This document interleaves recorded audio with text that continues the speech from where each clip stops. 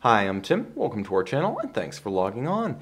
If you enjoy these videos, do me a favor and subscribe to our channel right here at Watchbox Reviews. I'd really appreciate it, and I'd be able to send my best to your inbox on a daily basis. If you like our watches, you can buy them on our website, thewatchbox.com. Buy, trade, and sell luxury watches 24 hours a day on thewatchbox.com. We are global. Today we're discussing the Omega Seamaster Professional Diver 300m America's Cup limited edition of 9,999 pieces from 2000. This was really the beginning of Omega's modern series of partnerships with Emirates Team New Zealand and its predecessor syndicates. A limited edition with an uncommon fusion of stainless steel and white gold, not something you commonly see with Omega. It's a handsome and classically profiled Seamaster 300 that has a little bit extra exclusivity and finery to it. 41 millimeters across the round of the case. You can see it wears well on my 16 centimeter circumference wrist, and indeed, I own the standard Seamaster Professional from this era. It fits a treat. 16 happy years, I endorse.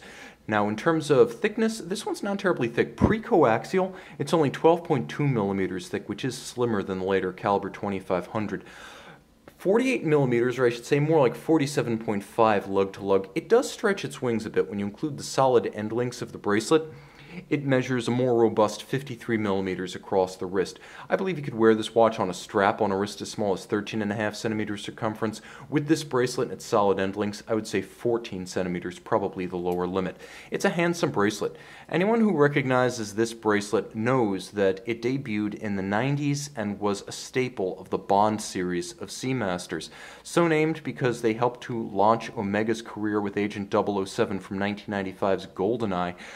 They were really a hybrid of a dress watch and a dive watch, truth be told, and that continued on the bracelet itself, which featured rounded profiles and intermediate links with polished highlights that felt equally appropriate for diving, yes, but also for elegant dinners, opera, genteel occasions, and dress cuffs.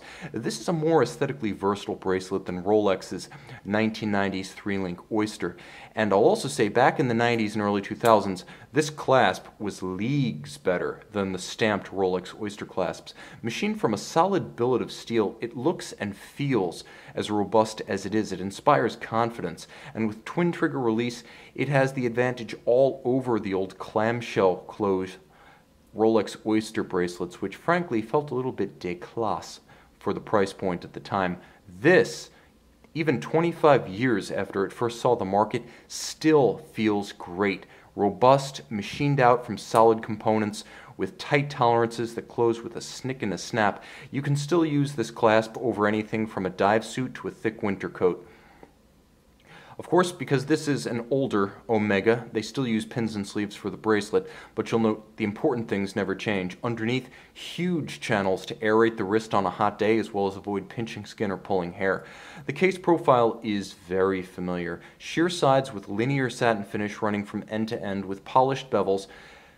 Speedmaster fans, Seamaster fans, you're going to recognize this case profile. However, here, it is executed a bit differently, as you can see. A sense of occasion, as well as declaration of limited edition status on the crown side. The bezel itself, and we're going to get a little bit closer here and try to improve our focus, but the bezel itself is white gold. So, whereas the standard Bonds, as we like to call this generation of Seamaster, would have featured anodized aluminum inserts, what you're getting here is more like what you see on a Rolex Yachtmaster, with a combination of polish and media blasted finish that is exceptionally attractive and more scratch resistant than an anodized surface.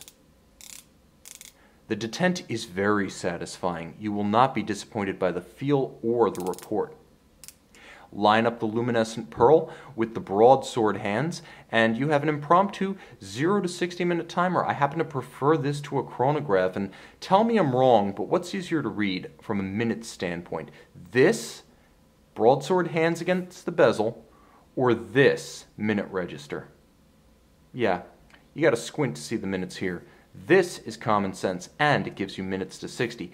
The best chronograph ever made, that's the dive bezel. Now you'll note that there is a departure from the Bond style dial, with the indices and the hands being both larger and different in their shape. Now, I have the 2006 Casino Royale limited edition that illustrates what a Bond dial looks like. Absent the Geneva wave or the Omega wave on the dial base, you can see what the Bond hands, skeletonized, and the round luminescent plots looked like back in that era. This is just more visible, day or night. The contrast is higher. The lume plots are brighter at night, and you'll also see a little bit of that beloved Omega wave dial base. Again, no getting away from the limited edition status of this watch. You can see America's Cup blazing on the dial, reminding you that back in 2000, this thing was the bomb. It also featured a monotone date disc that made the date a little bit more low-key, although with white on black printing, it remains plenty legible when you do want to reference your date. Now, the crown threaded down, combining with the helium escape valve to give this watch impressive diving credentials. 300 meters water resistant. The helium escape valve is there for you saturation divers who need to avoid a crystal blowout due to accumulated helium in your watch when you are surfacing. The crown itself, allowing you to gain access to the hacking or stop seconds function of the caliber 1120, and of course there is a quick set for rapidly cycling the date should it run down. Let's take a look at the case back. You can see it is a commemorative case back. Just under 10,000 pieces, the demand for these seems to be pretty brisk and robust. So though they made almost 10 grand, nevertheless, these tend to sell quickly, so they're widely sought. The design is unique. This is not a standard SMP 300 caseback, so there's a sense of occasion here too. And you'll note chronometer written on the caseback to assure you that despite its absence on the otherwise quite clean dial, this is a COSC certified precise Swiss timekeeper. Now, since it's pre-coaxial, it's beaten away at 28,800 vibrations per hour, chronometer certified, 44-hour power reserve. It's a little bit upgraded from a standard ETA 2892. Omega added 2 jewels as well as custom finishing to improve the robustness, winding efficiency, as well as aesthetics of the movement, though only your watchmaker is really going to know on that last count. Rest assured, it's a tough and reliable automatic caliber. You can see this limited edition from the early years of Omega's America's Cup involvement and make it yours on our website. And we're back with the Omega Seamaster Professional 300-meter America's Cup Limited Edition. This is where the broadsword hands and the larger luminescent plots compared to the standard Bond really pay dividends. This is a highly functional watch after dark, very readable in the dark. Even with a light charge, this one glows like a torch. Your America's Cup ships sails on our website.